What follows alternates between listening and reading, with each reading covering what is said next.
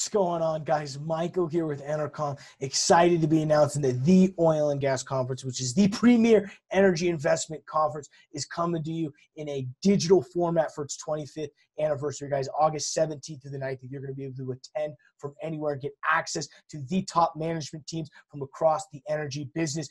But on top of that, you're also going to be able to see the best analysts coming to us. We have a crazy list of analysts, and we have the president of EnerCom, Aaron Vandeford, here. Aaron, well, you got to give me a little taste. Who are some of these analysts you're going to be presenting?